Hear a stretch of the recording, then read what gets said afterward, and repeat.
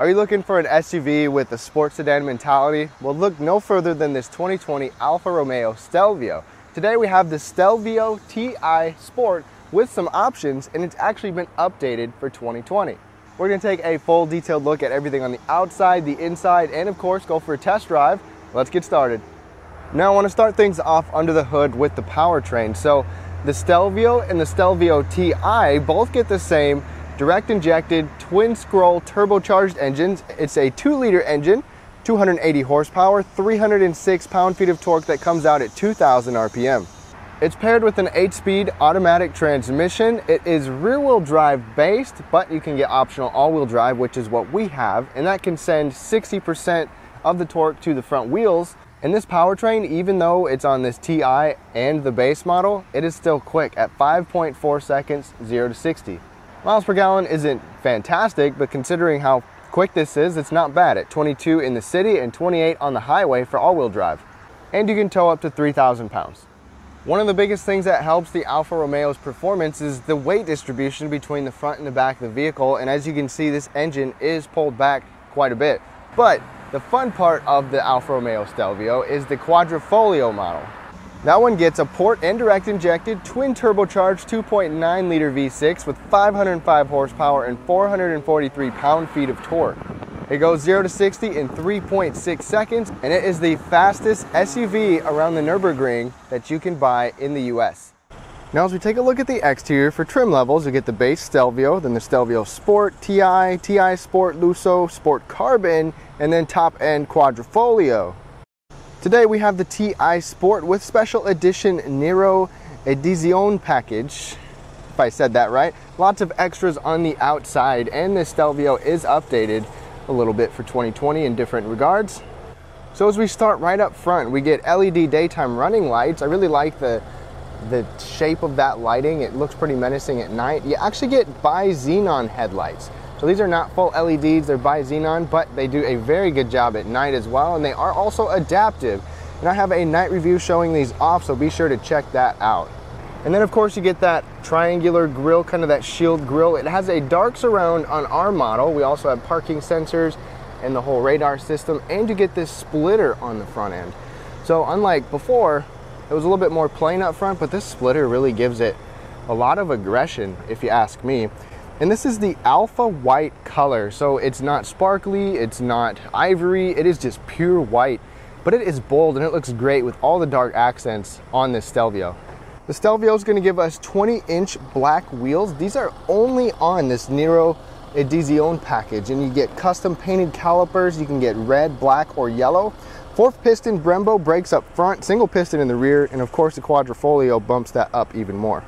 Dimensionally, the Stelvio looks good. It's fairly compact, but not as small as some, but not as big as others. It's 185 inches long, so it's kind of right in the middle. 8.1 inches of ground clearance.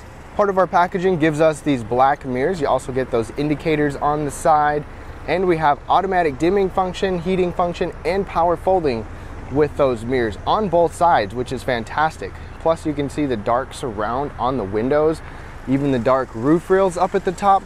So this white and dark, all the contrast, I think it looks really good on this Stelvio.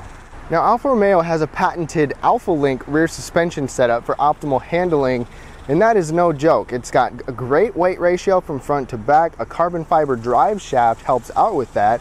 Plus we have the Sport Performance package, which gives us an active suspension and limited slip rear differential. And then as we go ahead and get to the back, just look how steep that rake is on the back window. That is part of what cuts into the cargo space, but you do get LED taillights right here. They have a pretty unique design, almost similar to the front end. You've got all-wheel drive with that Q4, black Stelvio badge, that black valance in the back, and these black exhaust tips. The Stelvio also has rear fog lights. So that's what you get right there. So if it's real dark, those are going to be extra bright, or if it's real foggy, those will be extra bright so people can see you better.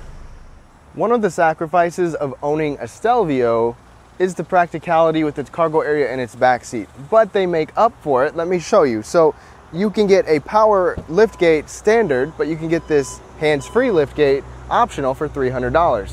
And behind the second row, you're not going to find a lot of space. It's 18.5 cubic feet, but it really accommodates more than you'd expect. Now let me show you a closer look at this cargo area. So first of all, one thing that is really awesome, on both sides you get these movable tie downs. So check it out. You have a tie down and you can move it to different spots. So you can do that on both sides. If you want to tie some stuff down back here, push that button to release it and then you're good to go. So I really like that idea of being able to tie stuff down back here. People probably won't use it, but you get a little storage bin right there. You got a little hook right there on each side, a light on each side as well, plus a 12-volt power outlet. And down above that storage area, you get a 115-volt 3-prong outlet. I also like this cargo cover. It is sleek and small, works well, and there's also a cargo cover up on that glass. Underneath of there, a spare tire is optional, but we don't have it. We have a tire inflator kit. It is a 40-20-40 split for the back seat, but if you pull the tab to lower the seat, it doesn't actually lower it. It just pops it loose, and you have to reach forward to kind of push it. And even when I have my seat where I normally have it, it still doesn't fold down. But once you get it all folded down, you have 56.5 cubic feet and a pretty flat load floor, so you do have some practicality with the Stelvio, although not as much space as some competitors. And the cool thing about the hands-free liftgate is not only does it open it for you, but it also closes it for you. So if you got your hands full putting something in or taking something out, you're good to go. One of the updates for 2020 on this Alfa Romeo Stelvio is that you now have automatic emergency braking standard on all trims. Plus, the Stelvio also has level 2 autonomous driving. So you've got full stop and go with your radar cruise control. You've got a complete lane keeping system that's going to keep you centered in your lane as well. And to boot, you've got standard front and rear parking sonar and blind spot indicators. You get Stelvio's smart key system standard with push button start, Alfa Romeo on the back, remote start as well. You can open up your rear lift gate. This is a large key fob, so that's probably the only downfall. I mean, that could be good or bad depending on who you are. And the way it works with the Stelvio is there's a sensor in the back, and then the mirror will flash, and then you just press that button to lock it, and then you're good to go. As you hop into the Stelvio and you start it up, our particular model has the entry-exit system. So the seat's gonna move forward right to where you want it because we have memory settings. Typically, you'll get basic power leather seats, but in our particular model, we've got these sport power adjustable seats. They're leather with 4-way lumbar support, including bolster adjustment, manual thigh extension adjustment. They're heated with memory settings. They're just not ventilated at this price point, which is a bummer. These seats are quite comfortable though. They're very sporty. They got this red leather. They got massive bolstering on them. You got the Alfa Romeo logo on them. They're perforated. Overall, these seats look very nice. They feel very nice. My only complaint is that I kind of got big thighs for somebody my size, and the bolstering on the seat is a little bit narrow, so I'm just a little bit squeezed with my thighs. The cool thing about these seats is the bolster adjustment, so you can squeeze yourself in here a little more for some even more spirited driving. And the steering wheel is even updated. I'll show you this in a second. It's leather wrapped and it's heated, and it's got a pretty good range of motion, although it is manual adjustable. I'm 5'9", and overall it is kind of a cocoon-like tight interior, but headroom is good, legroom is pretty good. The center console is kind of big, but I'll show you that in a second. As you look at the rest of the interior for the Stelvio, you have some new and enhanced touch points for an improved interior overall. We even have the optional leather dash and door trim to make this more of a premium feel, but it still is pretty sporty in here. So starting out over on the door, you have this nice soft leather up above, like I said, with the stitching, the accent pieces, memory settings for your doors right there. All one-touch automatic windows, soft here, decent size armrest, bottle holder, and storage cubby. Right in front of us, Alfa gives us an updated steering wheel. So it is thicker, it has softer leather, you still have these sport grips on here, a little bit of a flat bottom right there. You got controls for your cruise control settings and your traffic jam assist, highway driving, information controls, volume and radio controls, and your voice controls. The stop start button is actually right here, and you get these massive paddle shifters. So these are completely detached from the wheel. They feel really nice, they're metal. We'll use those in the test drive. You also get rain sensing windshield wipers. And the way that you scroll through your information display is by pushing the button at the end of that stalk. So that's how you change all of this stuff. So this is the standard setup with the physical gauge on the left and the right, and that digital display in the middle. On the first screen, this does show you a decent amount of information. You can see an instantaneous fuel economy down at the bottom, as well as your range left and the speed. And then right up above, you can see the speed limit sign. You can see when you have like your adaptive cruise and lane keeping system going, that'll show up there. Trip A and Trip B. If you want Trip B, you can choose that or not. An efficiency gauge, and then this is where you can see all your driver assist features when you're in your level 2 autonomous driving. Up above is our leather dash. Has a nice feel to it. It looks good as well. Same with the trim pieces and more of the red leather in here and just the red material overall. So kind of tucked under that dash, Alfa gives you an updated and now standard 8.8-inch touchscreen. It can also be controlled with a dial, which is what I am doing right now. So on your home screen, this is what you have. You have all of these different sections you can scroll through, your maps, driver assistance, you can see your climate, even performance stuff on here, tons of vehicle information. So there's a lot of customizable stuff in terms of your screen, as well as what you choose that you want to see in different settings. You can control everything with the dial, and if you want, you can even just touch the screen as well. So it's nice that you have the option to use a dial or touch the screen. The dial is right here. It has a nice feel to it. This whole center console is updated. I'll show you in a second. Home button and brightness. I wish there was a quick like music shortcut or a quick map shortcut, but you can kind of customize different shortcuts with this dial. This system also has the optional 900 watt 14 speaker Harman Kardon system, which sounds really nice. It actually bumps in here quite well. Got a little Harman Kardon tweeter up over there, and it just sounds great in the Stelvio with no rattles. Got Apple CarPlay, Android Auto, and then one bummer is that you have a basic backup camera. There's no surround view camera at this price point, and it's a small backup camera. So you have your front and rear parking sensors there, but then you have a small backup camera in there. Just below that, we have some more soft material, but then you've got dual zone climate control. So you've got your driver and your passenger. Pretty simple setup. I do have one complaint with that though, is that I've had it on auto almost all the time, 75, 76, and it seems like it always is working more than I would want it to be. But aside from that, you've got a USB charging port, you've got a 12-volt power outlet, you've got a couple of cup holders. Now, with luxury cars and with aesthetics, it's not always practical where the cup holders go. You can move this little tray to cover it up if you want, but it does block your controls if you have something there. Alfa gave us a new shifter, so it is a stationary shifter. You just got a little trigger on the back, push the button for park, pull down into drive. Pretty simple to use.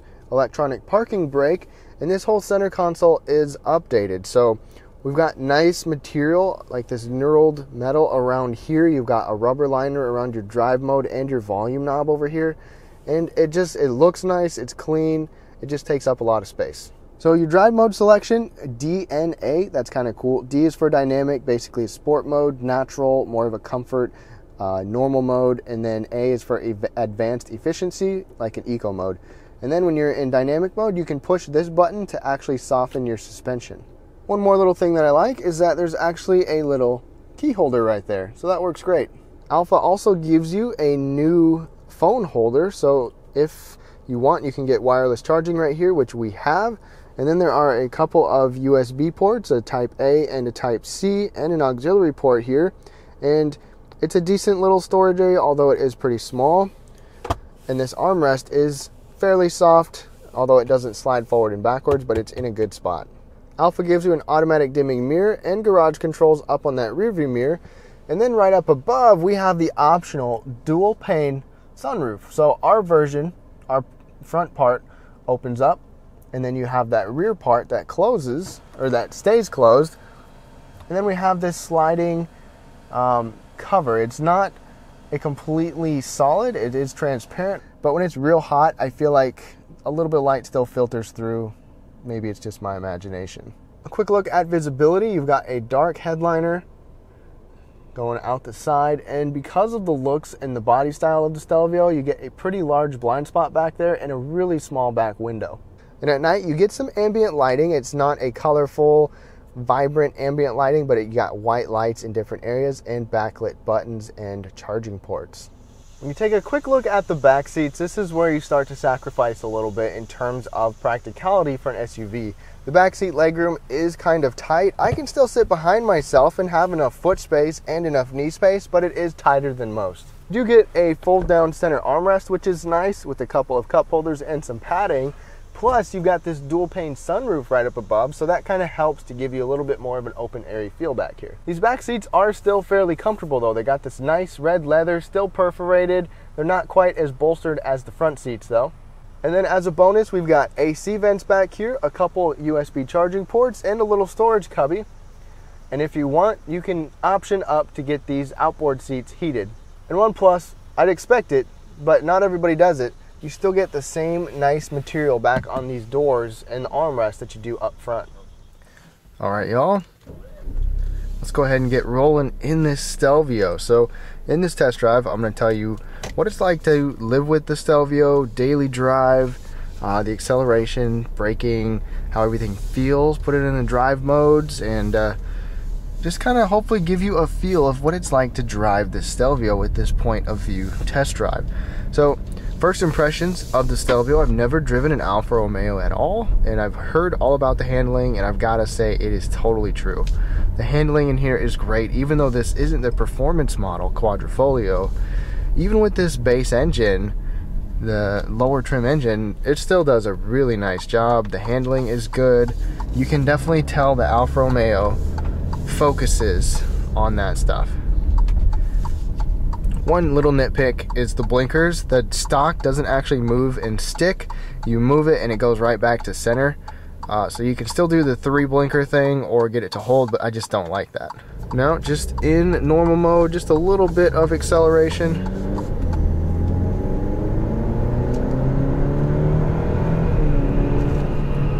And it's quick getting itself up to speed. The Stelvio has a pretty good ride comfort. It's certainly not the most plush, but that's not what it's going for. You've got good handling, you've got comfortable enough ride. We do have good sized wheels on here, so that could take away a little bit from that. The handling, just the way the steering feels, even in normal mode, it's technically a comfort setting on steering, is very crisp and responsive, so that's fantastic. It does have the level 2 autonomous driving. When you get out on the interstate, it'll let you know when you're locked in on your lanes. It's going to steer for you. The adaptive cruise is pretty much seamless, but let's go ahead and just see how these corners feel. It just handles so well. The body control is great. This car has a great weight ratio and balance. It's just perfect. It just makes it fun to drive. So if you want an SUV that's fun to drive, feels like a sedan, this is what you would want. This gives you everything you want in terms of handling and performance. Drive mode button is down here. I'm going to put it in the D for dynamic of DNA. You can see all that on the main screen.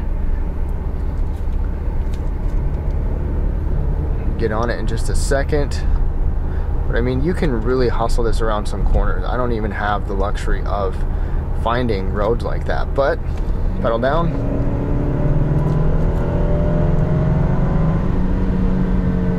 And then it holds those RPMs.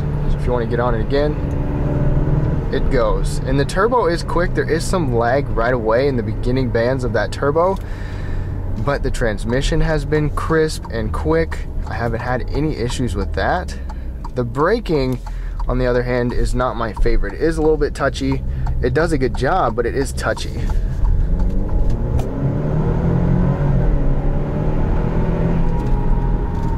And the car is quick.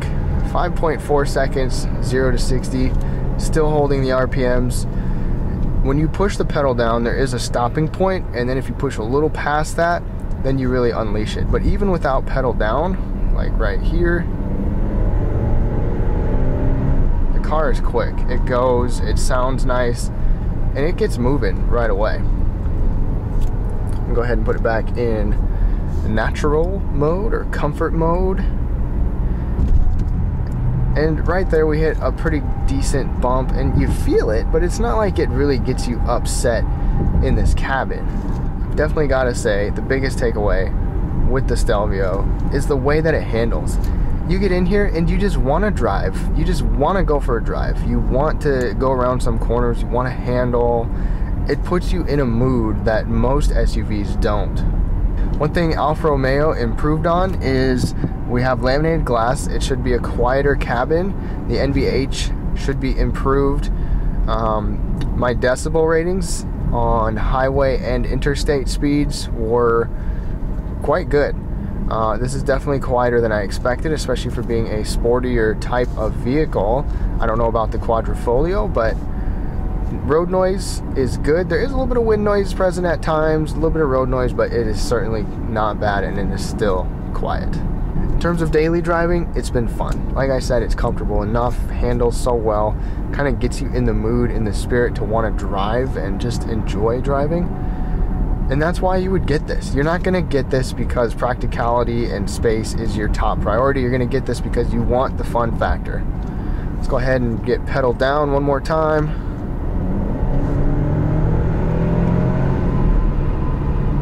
Now I have it in manual mode.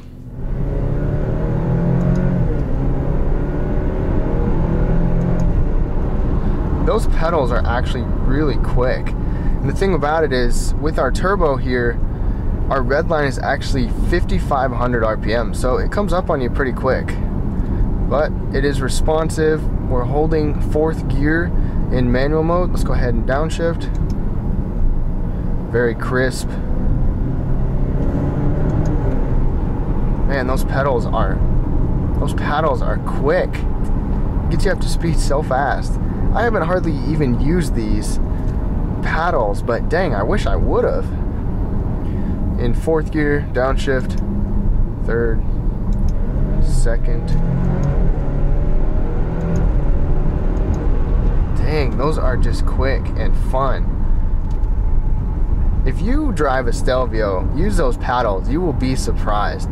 But hope you all have enjoyed this test drive. Let's go ahead and start to wrap things up. So to wrap things up on this 2020 Alfa Romeo Stelvio TI Sport with a lot of options, this is definitely still super fun. It has the aggressive looks to match. Like I said before, it's literally like a sports sedan trapped in an SUV body. And if the driving dynamics, the attitude, the mentality of this type of a vehicle is what you're looking for and what you favor, this is perfect for you. If you're looking for something more practical like an actual SUV, you're gonna have to look elsewhere. Hope you enjoyed this video of the 2020 Stelvio. Leave your comments down below, subscribe for weekly reviews, and watch some of these other videos. Have a great rest of your day.